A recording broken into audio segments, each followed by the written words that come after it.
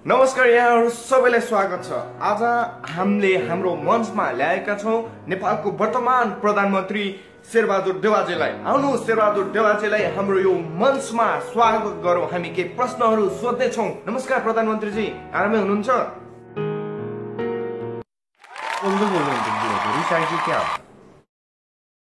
नेपालमा मन्त्रीजी चोर विद्यालयहरू धेरै छन् र धेरै पैसा लिने विद्यालयहरू धेरै छन्।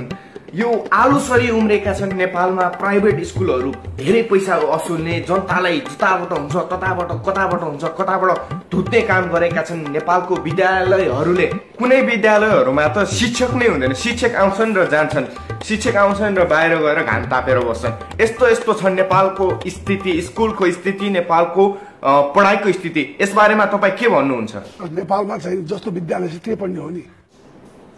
सही हो, जस्तो छ त्यस्तै स्कुलमा पढ्ने। हामी जनता त पढ्यौं, जस्तो स्कुलमा पढे पनि हुन्छ। अनि त्यस्तै स्कुलमा पढेर त आज तपाईहरु त्यस्तो हुनु भएको हैन त प्रधानमन्त्रीजी? बट्टा बोल्दै हुनुहुन्छ तपाई। मैले बट्टा बोले, कहिले बट्टा बोले? बट्टा बोल्दै हुनुहुन्छ तपाई। आज सभा चलाउने काली दिदी मार्लाई मन्त्रीजीले मलाई त। मैले बट्टा नै बोलेको छैन, बट्टा बोलेको छैन, मैले पनि बट्टा बोलेको। मैले बट्टा बोल्दै हुनुहुन्छ तपाई। मन्त्रीजी छैन मैले। ए काली दिदी, ए मार्लाई मलाई त। धम्पीले लाग्यो त। कहाँबाट ल्याउने मैले अक्सफोर्ड कहाँबाट ल्याउने अक्सफोर्ड विद्यालय नेपालमा? अक्सफोर्ड विद्यालय कहाँबाट ल्याउने भने म भन्दा त जाने बुझ्ने तपाईहरु, त्यही पनि म आइडिया दिन्छु तपाईलाई मन्त्रीजी। चट्ट लागेर हनुमान बन्ने गरेर मुख फुलाउने, गला गरेर नक्कली पुच्छा राख्ने, त्यसपछि सिधा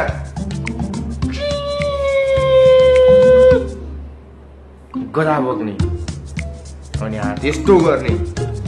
जहाँ जहाँ छ अक्सफोर्ड विद्यालय विश्वमा, त्यो अक्सफोर्ड विद्यालय नेपालमा ल्याउने। त्यसपछि त भइहाल्यो अक्सफोर्ड विद्यालय। कस्तो आइडिया मन्त्री? हजुर के भन्नु भएको? बुझिन? ए राम्रोसँग बोल्नु भनेको, बोलिनै नबुझ्ने कस्तो बोल्नु भएको कि सुनिन? हजुर हजुर हजुर हजुर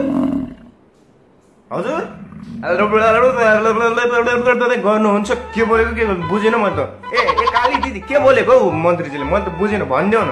तर यसले एउटा प्रश्नले चाहिँ नागरिकहरू साँच्चै नै निराश छन् त्यो पदबाट, प्रधानमन्त्री पदबाट।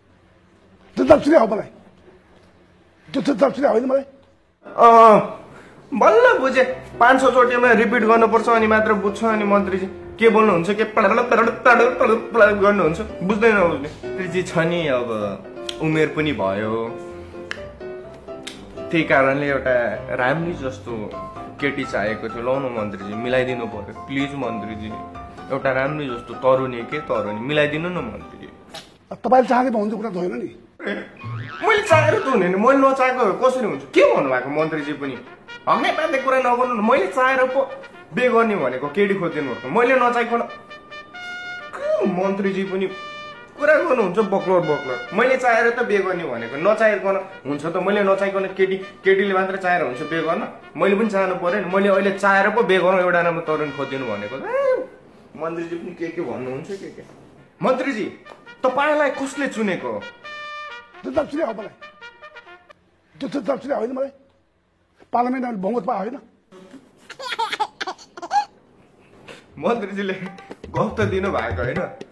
प्रचण्डको सरकार ढल्ने बित्तिकै तपाईँहरूको पहिलादेखि ठ्याक्क ठुक्ठुक प्लानिङ थियो, त्यही भएर अहिले तपाईँ ठ्याक्क प्रधानमन्त्री हुनुभएको हो कि होइन? ल भन्नुहोस् त, मिलो मतको सरकार हो कि होइन? ल भन्नु।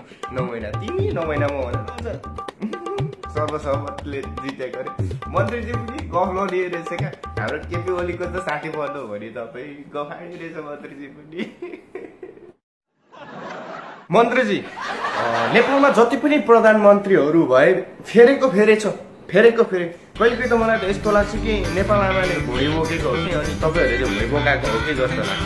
र यहाँ विकास नै भएको छैन। अनि विकासमा के भयो मन्त्रीजी? ल भन्नुहोस् त। नेपालमा धेरै काम रहेका छन्। के काम भएको छैन? यहाँ बाटो बनेको छ, विकसित भइरहेको छ।